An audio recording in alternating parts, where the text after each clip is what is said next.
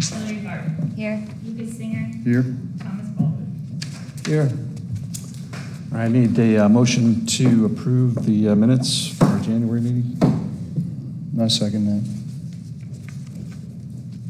I need a motion first and then a second. So you do. Approve. I'll make a motion. All right. Second. Minutes. All right. All those in favor say aye. Aye.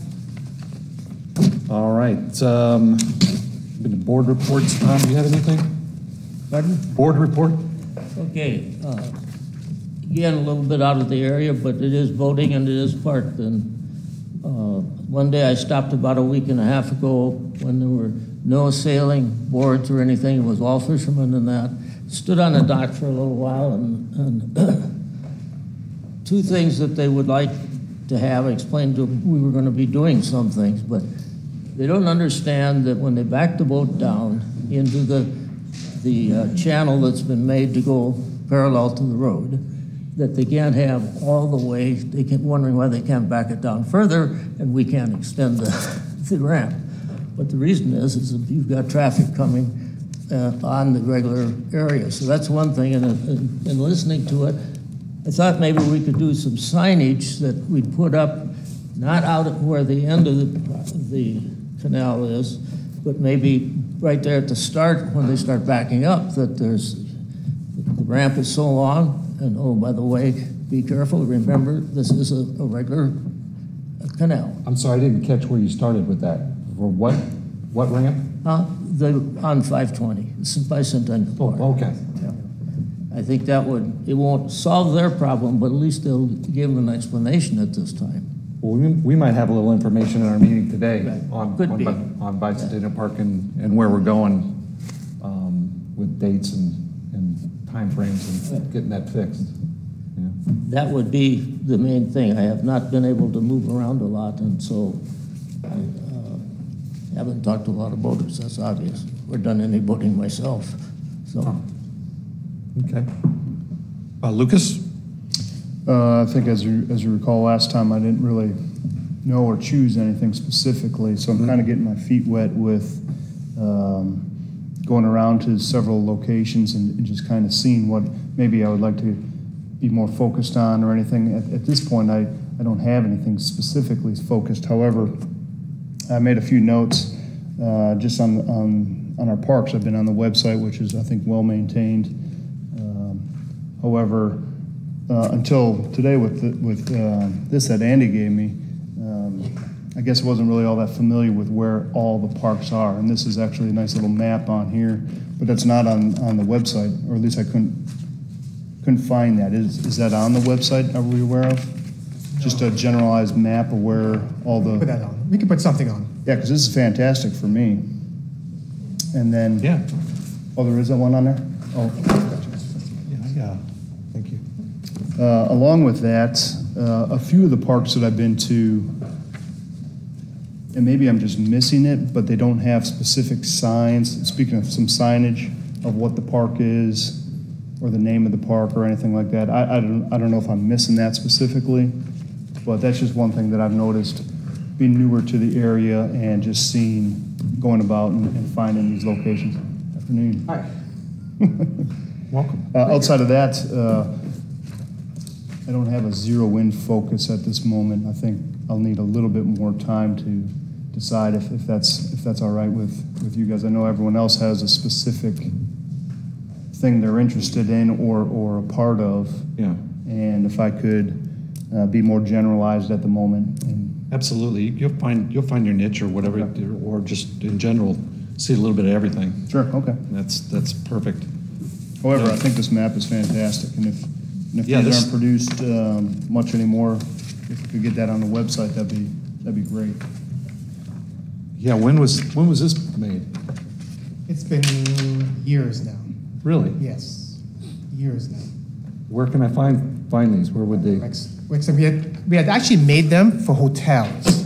That's Okay. that was the original plan with them, to put into hotels and so that visitors would know exactly what we have in the city. Yeah. Yeah. Hotels using them? I'm sorry? I said, are they getting picked up at the hotels? Yes. Good. Yes. Okay. Yeah. But I can get you some of them. Hillary? As far as the skate park goes, I went and I visited Mike Rogers at the skate park and kind of looked at the conditions over there. At the time the restrooms were being worked on, there's definitely some damage to the skate park and would make it unsafe and things like that. So we had a discussion about that, and then I went and saw Laird and Andy this past week, and there was progress made. The bathrooms are complete. Close. They were working on a shade project, but it wasn't going to be a pavilion, but it was going to be some shade. They have a bid out for repairs, but it's going to take a minute. So One bid so far. we were trying to figure out maybe if some people who know how to do concrete repair or whatever can do it on a voluntary basis. Not sure about that, but the draining was a separate issue, but there was some progress made in it, but I'm just gonna keep checking in with them on that because there was definitely some damage over there. And there was a subject brought up about going to the school board. Was it the school board about their extra piece of property? Yes. Maybe if they could get the BMX. permission for property over there, they can dump some like clay over there or whatever that the BMX guys use. So that would solve the BMX problem, hopefully, over at the skate park. But what I've heard with that is they have forums and they're just like, hey, there's a bunch of clay dropped over here, and they'll bring shovels and form it to how they want. So anyway, there's some ideas. Oh, that'd be for- pretty neat to have a bike. Yeah, we actually had a meeting with a person from the school board last week, and we have another meeting coming up this Friday. But it's a process. Oh, yeah. Get anything from the school board is a process. Of course, So, yeah, at least the conversation has started about getting some extra land to possibly do a BMX track. Yes, yes. So there's some wheels in motion on that. And then I have some contacts for the skate parks. I've just been talking to them and then trying to learn.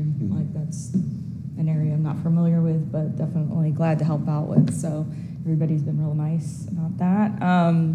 The volleyball courts, we mentioned maybe taking a look at Fisher Park for courts. And I've talked to a guy that's pretty knowledgeable about building them and things like that. Okay. So that's just something that's in motion too. I haven't met the. We're gonna meet the aquatic and aquatics, tennis next, people, yeah. I think, here soon. So the heads of that, so I can go and start checking what's going on over there. Yeah, that's become a sport, high school sport. Yeah. Now is College. beach. Oh, yeah. Well, but I know it's been college for a while, but now it's kind of Yeah. Filtering. filtering down to the Yeah. high schools finally. Yeah. And this is where it should start, Yeah. really. Oh, yeah. In our county and specifically on the Barrier Islands. But Yep. Merritt Island has built a court recently. Satellite's got courts down there that they just recently finished. But the guy that's really connected with the kids and stuff here, he said like there are students here in Cocoa Oh, Beach yeah. that are very interested, and there are many of them that go to the college level and play and compete at a high level. So Yep, I know some that are going to some competition in May, so good stuff. yeah, that's all I have for Okay, awesome. John? Sorry I was late. No, it's you're right on time. We are still waiting, I think, for our ADA mulch to be delivered for the parks. Yes. And when we get that material in, we'll get it dropped, and then we'll have Rotary has two parks. We have Kevin Barkley Rotary Park, and then we also have the Cocoa Isles Park. Cocoa Isles, we're going to be doing some painting, mulching, and those type of things, but it's probably not going to happen now until after Easter. But things are going very well. Larry, I had a question for you. Yes. Where do we have pickleball as far as the outside courts? Is it Kevin Barkley? And Ramp Road. Okay, those are the only two? Yes. Okay. Outside. That's what I thought. We You have got, the they rec got center. inside at the rec center? Yes. Yes. No, we need to wrap up this adoption situation again with our parks, because even though it's not that much work a couple times a year, it sure cuts back on a lot of city assistance if they can just get the material to it. So we're working on that. Well, Logan's mentioned about the signage for those parks is kind of not there. It's hard to see. It's hard to figure out Well, I can what park is what park in a lot of cases. Well, we were supposed to, as I recall, we were going to have kind of a sign for each park that was adopted. Yes. But that hasn't happened yet. I think it'd be a good idea. I'm going to have the sign at Kevin Barkley Park replaced. Okay. We're going gonna make a fresh one there. Good. And then I'll see what's going on at Cocoa Isles. As far as I know, there are signs, but I'll double check. I'm pretty sure there are signs at all the parks. They're just But I'll not- double check them to make sure though. They're just not obvious. A lot of them are just, you know, missing all those for sure. Worn down. Well, I'll check it out. All right, thank you. Okay, awesome. You know, I don't have much to say. I haven't played much golf lately. Me neither. I do know the course is very dry. I've seen that, and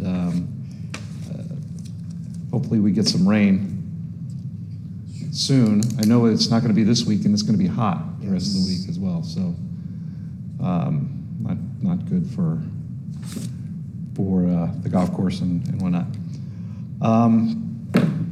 We've got a Bicentennial Park update. Is that from Wayne? Yes. From Wayne.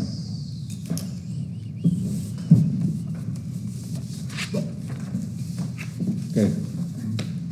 Good evening, I guess, everyone. My name is Wayne Caragino. I work for the city. I'm the assistant to the city manager and the project manager on this Bicentennial Park project. Let me give you a little background, and I'll be referring, initially I gave everybody two documents there. The first one is the one dated February 22nd. So what this is, it's an agreement with Mead and Hunt to begin the design and bidding process of the park itself. This park's been talked about for a long time. It's an eyesore as you come into the city. It floods. That's one of the big problems with the park. There's also problems with the ramp. There's problems with parking in general for boats for vehicles with boats. So it was long overdue for a facelift and actually a total overhaul. So this second page of this agreement is the result of a committee that was formed, which went in length and a lot of community input into these bullet points, which were incorporated into this document and became part of the basis for the project itself. The project is it's on Route 520 right across from the hospital, in case anybody doesn't know what I'm talking about. It's a gateway park into the city, but it's on FDOT right away. So it's not city property. And what we had to do was get a use improvement agreement with them where we'll maintain the park and we'll do whatever improvements that we want as long as they agree with them and as long as we pay for them. So that's what the agreement essentially is. So with that being said, everything that we do there has to go to them for final approval. Things like the elevation, distances from their right-of-way, not from the right-of-way, from their road, things like that. So anyway, this agreement was for $208,000. And what I did was I went to Florida Inland Navigation District, and they're a granting agency that does work on, actually their core mission is dredging and spoil sites, but they've expanded out into other areas. And so they gave us $250, well they didn't, the grant I went for was for $250,000. What they'll do is give you half of that. So I got a grant for $125,000. The extra amount in excess of this 208, just to get into some of the money here real quick, is for things that were excluded in this, like surveys, bathymetric surveys. There's a wetland study that gets incorporated into the survey, things like that. So when you do these, you always have to kind of anticipate some things that might not be covered and get money for it. So with that being said, maybe we'll get into a little bit of what's actually going on right now. That would be the second sheet. They've gotten a survey, a preliminary survey, which would be under number 2, progress. Allen Engineering is doing the survey. I have actually seen that, and what's going on with that, They did a bathymetric survey, which is an underwater survey, which is important for the ramp. So that's been done, and that will be incorporated into the actual survey. Also, just today I was talking to them, and the biological evaluation is underway. The biological evaluation will also have to be incorporated into Allen's survey. So there's a little coordination there that was not understood actually at the beginning. And then another thing that's going on, which we're reaching out and trying to coordinate with the project downtown, is the entrance sign. So entrance to Cocoa Beach, there's 3 prominent entrance to Cocoa Beach signs. One's here and one's at the north and south of A1A. Now they kind of look the same, but I'm not really sure what we're gonna do with that, but it hopefully will be coordinated with maybe the City Hall Cultural Green Space area. And the thing with this sign is it has to be seen at like 55 miles an hour. So I've got some things from artists, local artists, but that's in process too. That's something that will help them with Mead and Hunt, which we said we would, and you know it's our sign, so that's going on too.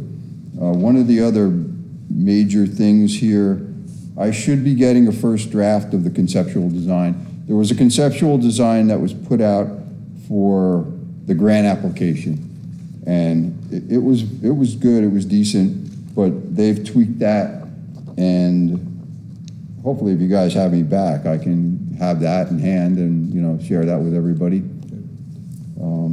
Also, one of the major things on here, and it's number 3, and it's our first meeting with FDOT. So we'll have to see how receptive they are, because FDOT's stance on this, quite frankly, is we build roads, we don't build parks. We're building a park in their domain. So we'll see. We're doing a good thing here, and we want to make it safe. One of the major things with this park renovation is going to be the flooding issue, and it's been pretty much determined that the only way to correct that is to elevate the whole park. So we have to deal with the issue of the wetlands on the south side. I mean, not the wetlands, the wetlands, I'm sorry. On the south side, there's some mangroves in there. We want to avoid all that. And then we have to marry into their road as far as elevations go, so we don't flood onto their road. It's all engineering stuff, and we'll figure it out. But I'm saying a lot here, and my wife's gonna kill me when I get out of here. But one thing I want to get on here is money. Okay, that's what it's all about. Well, let me ask you this. We're going through FDOT to get the permission to improve the park at our expense, right? Yes. We will never own that land, is that correct? That's right. So we're developing a park out of right-of-way that the city of Cocoa Beach only will maintain, but it cannot be called a city park. That's about it? Mm-hmm. Okay. That's the way it goes, yep. Well, I think it's something that we need to do. I mean, it's an entrance. We've been doing it's the it entrance for to a Cocoa Beach. We're not making that decision. We're kind of giving suggestions to the city to do. That's not our position here to make this decision. That's the commission's job to determine whether you're going to go forward with it. I believe they will. Yeah, it's one thing I want to ask you. I see a lot of. I've been involved in these different processes for a long time, and I know putting riprap on the shoreline is it even legal to do? Yeah. Busted up is it? Yeah. I mean, they're doing it. I know they are. That's my concern is why they're putting riprap there, and instead of building a seawall on that causeway. And I don't know if that's a. Well, that's going to be one of the things that we're going to have to discuss right away. What are your future plans for the causeway itself? Right. And we have to conform to their long-term plan for the causeway. and that's sea level rise and all, you know, you're getting into that world, so. Yeah.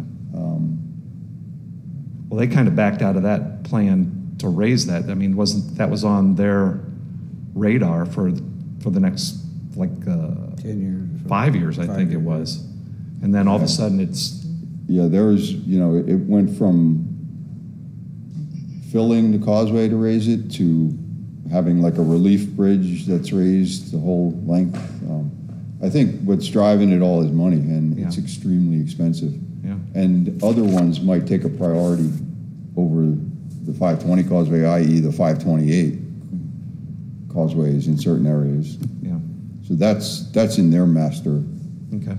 plan, not ours. But unfortunately, we have, you know, it's the deck we've been dealt, so we have to deal with it. But as far as the money goes, and to your reference, you know, it kind of seems like we're taking it on the chin with this one. But so the first part, this is phase one. This is the way it works with that grant that I got for the engineering, the permitting and engineering. Yeah. Is Find will give you half. So the other half is being paid through ARPA funds, which is federal money coming in. So the first phase is completely paid for with other people's money. But the way the Find grant works is you're not eligible for reimbursement of any of that $125,000 until you sign a contract with a contractor to do the park. So that's down the road. Now, the park part of it, the construction part of it, what we've done is, it was right, I guess it was President's Day. It was right before the state session began. Our new city manager, very proactive. She hired, well, the commission hired a lobbying company, Ray Robinson. We went up. I identified 3 projects that we wanted to concentrate on. One was the City Hall project. One was a sanitary sewer project, and the other one was this project. So we filled out all the appropriations paperwork and submitted them to the legislature. And we went up there and we actually met with Senator Mayfield, various House members, House committee members. And the result of that is, and we just found out today, that the Bicentennial Park project is Senate Bill 1705A, so it's in the budget. No. Now that doesn't necessarily mean you're going to get the money, and the City Hall project is also in it too, which is 1 point. So this one has been put in the budget for $1.25 million. Okay, so that will be substantial in this project. It has to survive the governor review. The governor has line item veto power, but I mean, it's really good that we got it in. Yeah. So the rest of the project, because we're up to like $3.2 million on this project, on the construction side of it. So I can definitely apply to St. John's River Water Management District, because a big part of this project is stormwater management. We have direct discharge. It floods. You know, you got cars parking there, you get oil in that water. You know, we can treat the water before it discharges into the river now. So that's what St. John's is all about. They'll fund it up to $1 million, and I've gotten $1 million grants for dredging from them. So that's the max with them. And then the remainder, once we get somebody on board, is I can go for a phase 2 for Find to get the remainder. So we can conceivably have this whole project funded and paid for without the city kicking in everything but my time, which will exceed $1 million. There goes that. So we call it Wayne Carey's Good luck. Park, I think. Good It's the luck collecting it. bicentennial going forward. No, but all kidding aside, I mean, that's what you want to do with these projects. So that's the plan, and it's moving along. You know, it's a little slower than I want, and I tried to push Mead Hunt a little bit further, a little bit harder. So hopefully I can come back and have more to report. I can have the initial conceptual plan. Yep. I know Orson, I don't want to call you out, but Orson was concerned about commercial activities there. The commercial activities will be regulated by the city, but Find wants and encourages commercial activity, but it's commercial activities related to fishing and commercial fishing. So we're talking about crabbers and activities like that on the river. You know, there used to be shrimp guy, but all that kind of stuff. We can't stop that from happening, or we won't get the money. We won't get the grant. So that's it. And you guys have any questions? So, you know, I know that the main thing is we got money and we got the project going. So we're not talking about it anymore. We're doing it. So I just have When one we would question. actually break ground there, I mean, there's a lot of other permitting that has to be done too, which is, you know, that started too. We have to get an Army Corps. We'll get a joint permit. It'll be Army Corps and DEP. It's a one application combined permit. We've got to look at the ramp and make sure the elevations work out and the slope and, you know, things like that. So there's a bunch of engineering in it, but it's an exciting engineering project. So this is probably 2 to 3 years out. I'd say all this permitting stuff and the design and whatnot, probably, yeah, a year, and then maybe 2.5 years, which, you know, that's what projects take. So our city hall is going to be the same thing. You know? If you, I know you said you're putting a lot of emphasis on FDOT's approval or not to their own property there. If that is not, if you just stop right there because FDOT says no way, can your grant be reallocated towards, I'll use the word beautification of that area, you know, the new welcome sign or whatever, or is your grant then null and void because there will not be any more engineering? Yeah, no, the grant was specific. Yep, right. Yeah, so I don't think that's, we'll see, I doubt it. You know, I mean, they knew what we were kind of up to when we signed the agreement with them, the maintenance and improvement agreement. So, Yeah, I think, yeah. I mean, we had been maintaining that park Yeah. forever and with no agreement. Yeah, I mean, and we just- FDOT's aware of what's going on, and we've been communicating with them, so, you know, it's not gonna be a surprise. There's not a, there's no. I don't see a push on surprise, it. I don't see a surprise coming from either direction, really. So- It's to their advantage to do what we're doing, you know. They recognize that with their hardening, the riprap is hardening. You know, that one section there, I forget which flood it was, which storm it was, but it literally washed right across the causeway. Yeah. So, you know, they recognize the issue, and we'll work it out. They're not the big bad boogeyman. You know, it's to their advantage. So, Okay. you're just dealing with a bigger bureaucracy. So I worked for 25 years for New Jersey DOT, and other people that I know that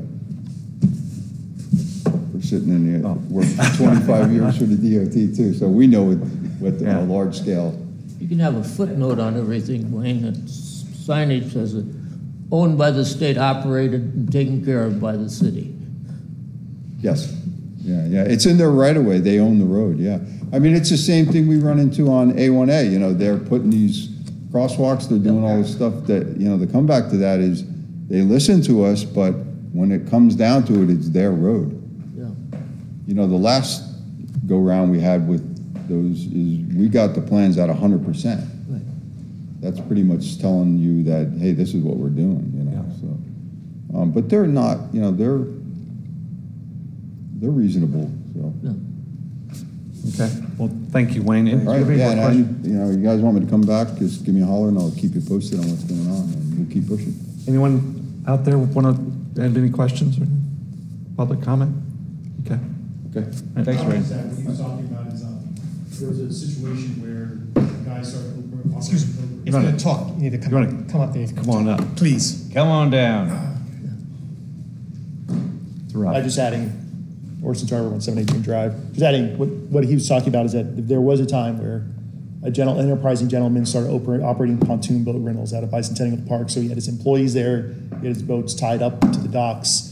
And then, of course, he had all the customers, and it was a big problem. I don't know if the city flushed him out or what. He's no longer there now, but that's one of the things is, if we fix up the park, we probably just need to just make sure the commercial activity is, thought through, Right.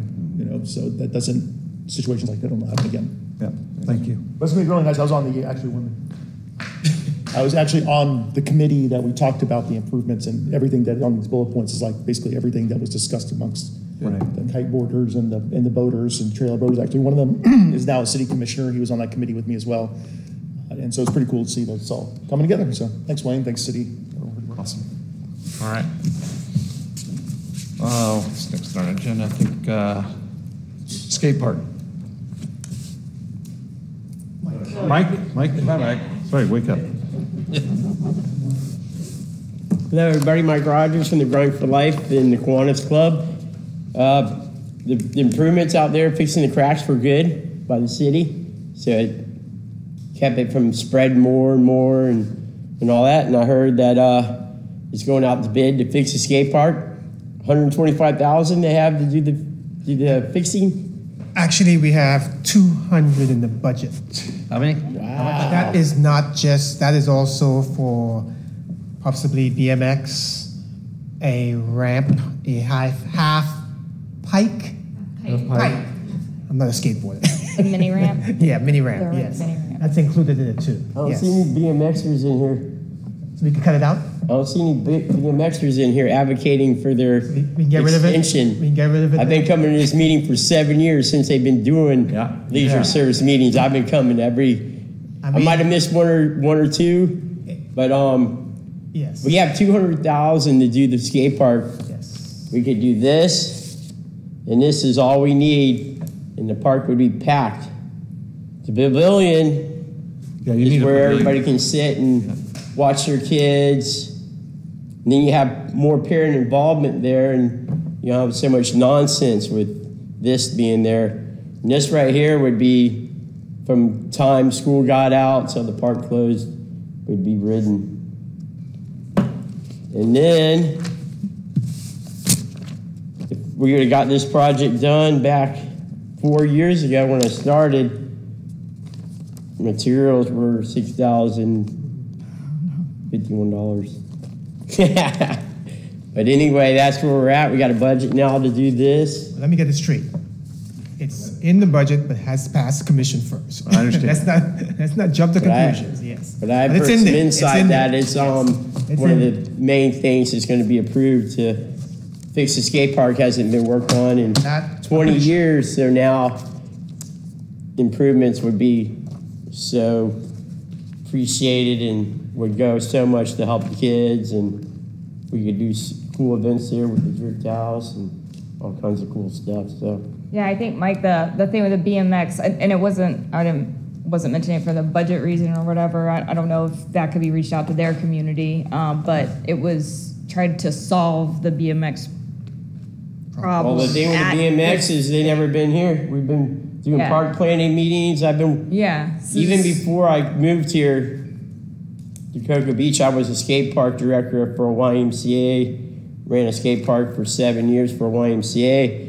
And wrote letters up here for the Taylors. Toby Taylor had 3 of the best skateboarders from Cocoa Beach that were world-class athletes from here, and we never had any BMX involvement with none of the planning meetings, all that stuff. So they just come in and The just- park's built, never an advocate to get a night.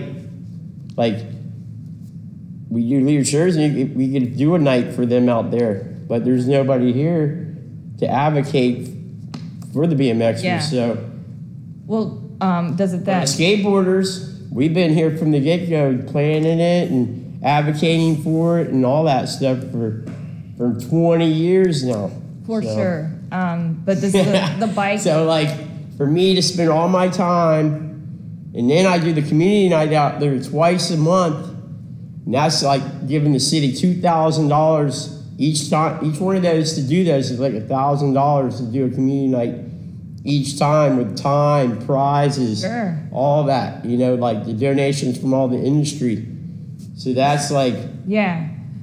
what, $24,000 that Grind for Life does, and giving back to the community out there at the skate park, doing events, programs, just giving back to the community, making sure we have good programs for the skate park, because if there's nothing going on out there, there's just nonsense going on. So that's the model for the whole country. It ain't just Cocoa Beach. I was over at Zephyr Hills. We did a Grind for Life on there Saturday. I was there Friday. There's kids just hanging out, hitting vape pens, but not even skating the skate park because there's no activity there. And there's nobody there to watch them.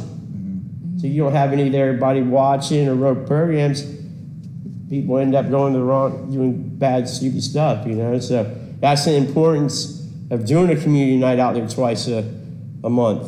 That's the importance of coming to these leisure service meetings and letting everybody know what we're doing with the organization, helping people get to the right cancer treatment by doing skateboard events, doing the positive work, you know? So the person that puts in the work should get the grease to get the mini ramp in the pavilion. Well, that's that's what high we're up. saying. That's high up. That's what we're saying. That's high up. Yeah, thanks for listening. Thanks for the good work. We got the budget. Yeah, Laird. Thanks, Mike. 20 years, we got it. All right, Mike. It took a while. Or it's not there, quite there yet, but I have a feeling the commission is Have you ever done view it positively. somewhat of a PR program to the commissioners and anybody else? A skate park is not high on a lot of people's lists. They don't even know where it is, number one. Yeah. Maybe get them to take a little tour or have good pictures and a slideshow for them. How many kids use it a year? I know I do skate camp. I do over 300 lessons in 34 days. Yeah, this park is well known. Yeah. This It park is. is It's well a very known. popular Yes, one. it's well known. It's a different park The skate park's world compared. famous. Yes. It's in Yes. Pro Skaters Skateboard Park. Yes. We got Clyde Dixon, the Yes. King of the Road champion. He's the Kelly Slater street skating in Cocoa Beach. Clyde Dixon. Yeah, it's an unusual park, so people like to come here. Harlow came to the last meeting and she was about to go to Dubai to Yes. compete. And Yeah, she's quarterfinals. she's, Yep. The Olympic qualifier out of 160 girl skaters from all around the world. She got 25th. All right, well, thank you very much, Mike, for everything you've done for the skate park and for Cocoa Beach. So we want to move on to public comment. Does anyone else out there like to speak? Come up and say something on any subject you want to talk about? Well, I know you've got something to talk about. What's that? Good. That's, Actually, I'm here, you asked me to come, so, you wanted me to come to this meeting to speak. I wanted you to come to the meeting and see the meeting. We need, this is the most people we've ever had at this meeting. Yeah. Oh, okay. I mean, This is it. I think maybe we've had something where we've had maybe Yes. 10 or 15 people, but Crowded. this is huge. Crowded today. Yeah, we got a breathing room here. I'm So, here for you, Tim, actually. Well, I'm here for well- you, Matt, after we talked at Friday Fest. right, so we talked about the pricing of, the different, the way they changed the pricing here. And, you and I both agreed that it could have been done maybe a little bit different, but that's not our job. Can I say something? We're not in charge of that Yeah. piece of it. Can I say something first? Sure. You want to go ahead? Go ahead.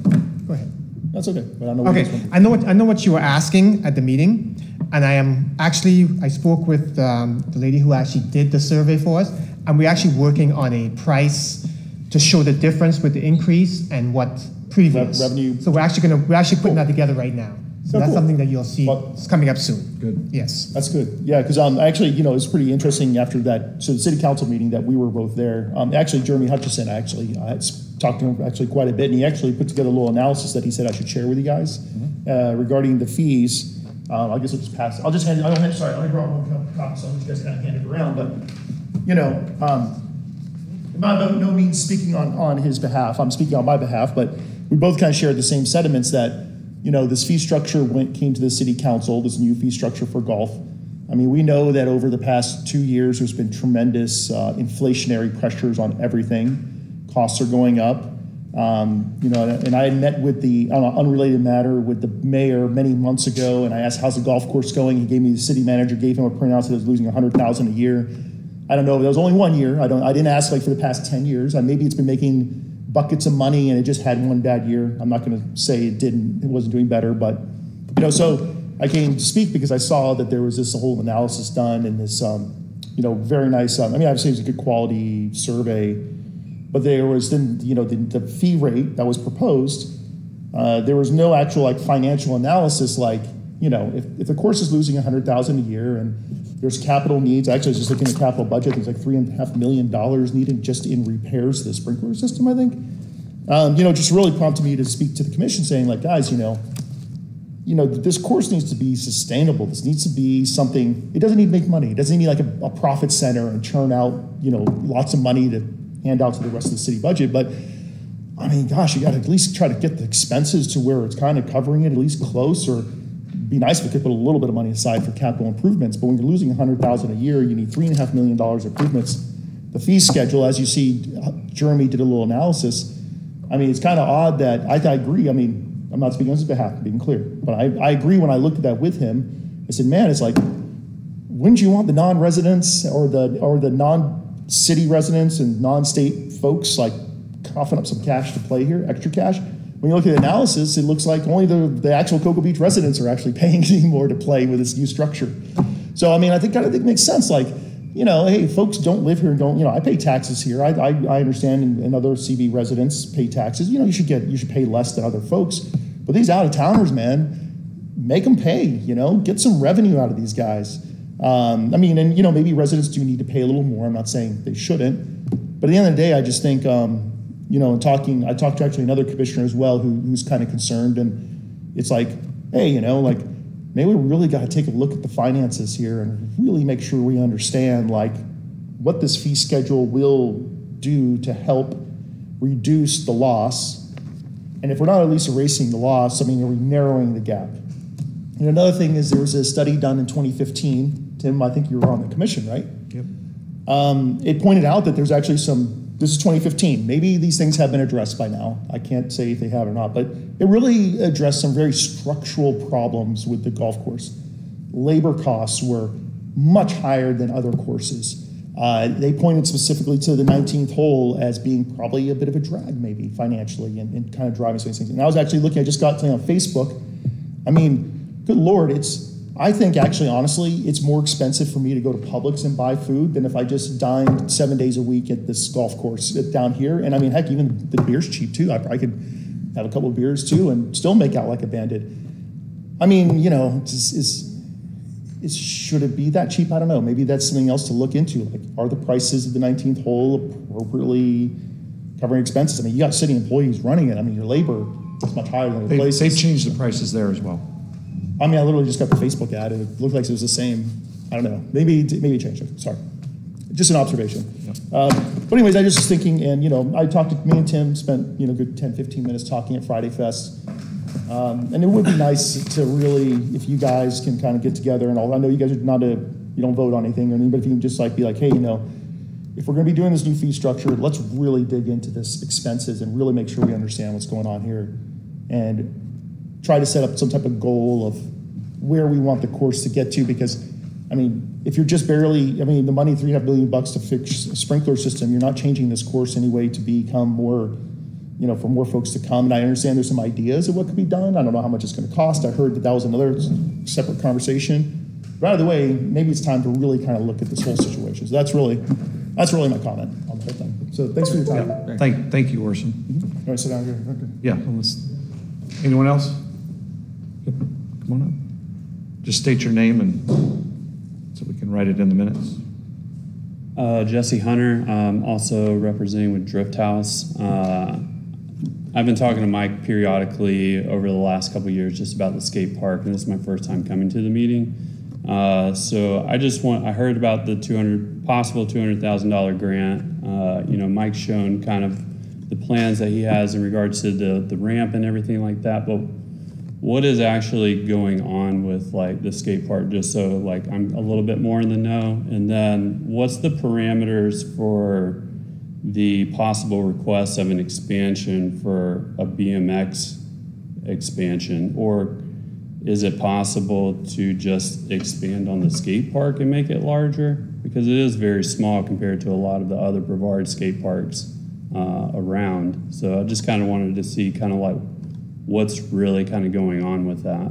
I probably shouldn't have thrown the BMX thing out there. It was just like an idea that, but basically Mike said it was a problem at the skate park, right? Because it damages it, right? Well, sometimes with their pegs. It's engineered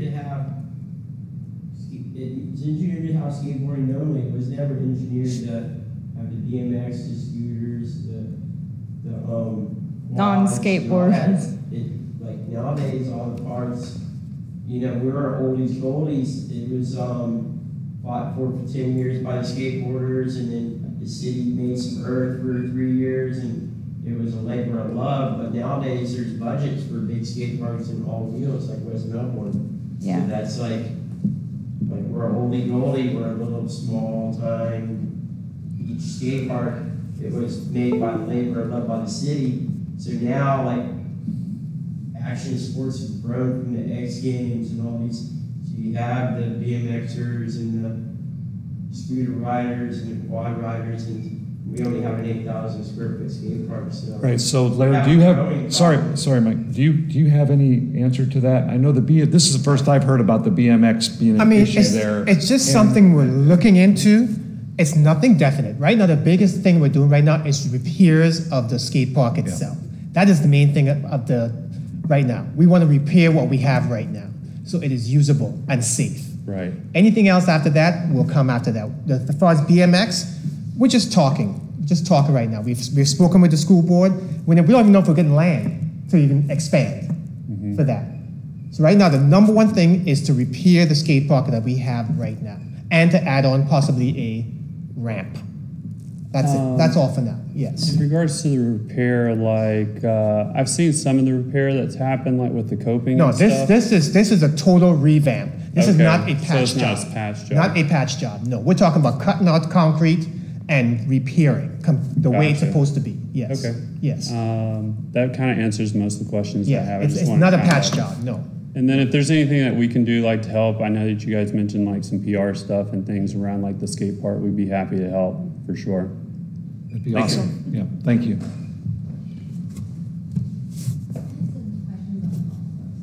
Oh, excellent. I'll stay after the answer. I've been studying this Yeah. for a while. Okay, cool. Hi, Sarah Inman, 205 North 2nd Street. So with the golf course, specifically like with the pro shop and like the other, not necessarily specifically the course itself, it's also like, you had a good point because it is referred to as a country club and it's not priced country club. But with the pro shop, is that also employed by city employees? Has it ever been considered about maybe putting that out for like a bid for another company to come in and own that shop and run that and operate it that way? I don't believe the pro shop has, but the 19th hole definitely was about 20 years ago. Yeah, rusty. It would be a great time to probably revisit both of those. Well, they discussed that. There is an issue that for me, it needs to be resolved. I know that we have a lease with the state. So this entire property here, the golf course, from Tom Warner West around here, the tennis courts, the pool, and the entire golf course is leased from the state. I'm not sure of the exact terms, but it's something like $100 for 50 years. And I don't know when that comes due. But also in that lease, it can only be used for recreation. There was a statement made at the last commission meeting that we weren't, that the city attorney stated that we couldn't lease out a third party anything. A third party. a third, which seemed kind of odd to me, and I need to get some clarification on that. That doesn't make any sense. Yeah, I think that's referring to the golf itself, not necessarily. I think that's referring entire golf course. Yeah, I think that's what it is. Like we couldn't turn this over to some. We couldn't turn the golf course over to a third party. It has to be run by the city. Yeah. So I could see that. I know that we've had, there's been like vendor situations with some of the beaches, I know, where there's been, we owned part of it, the city owned part of it, and the county owned part of it. So I'm sure there's like workarounds on that. But I just know, I know that there are businesses in this community that are chomping at the bits to get their hands on either of those and would make them a nice destination for people, and they would be willing to work with the city on that. So I just think it's something to open up the conversation. I know there's like so much in the background that has to be worked out and finagled around, but I think if we're looking at $100,000 in the hole every single year and $3 million in costs, we need to start reaching out to business minds to figure out how to get that sorted out and less of the golf people. I'm with you. I think that certainly needs to be looked into. Thank you. Something there was one other thing I mentioned at that at the last commission meeting, and it was about the golf course. If it's, this is an amenity.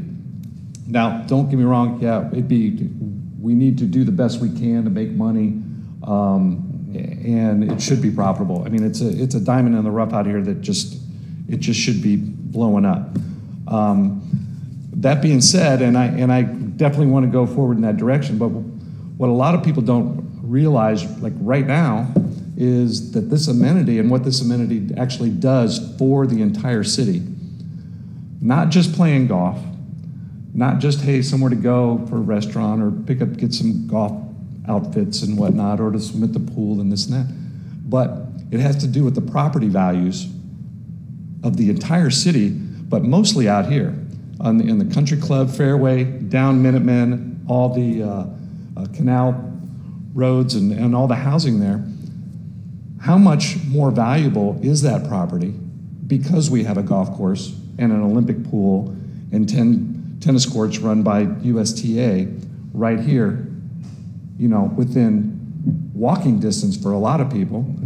And what is that? So you have a $500,000 home, a $500,000 home. How much of that value is based on this golf course? Oh, it's a 3-bedroom, 2-bath, 2,100 square foot home,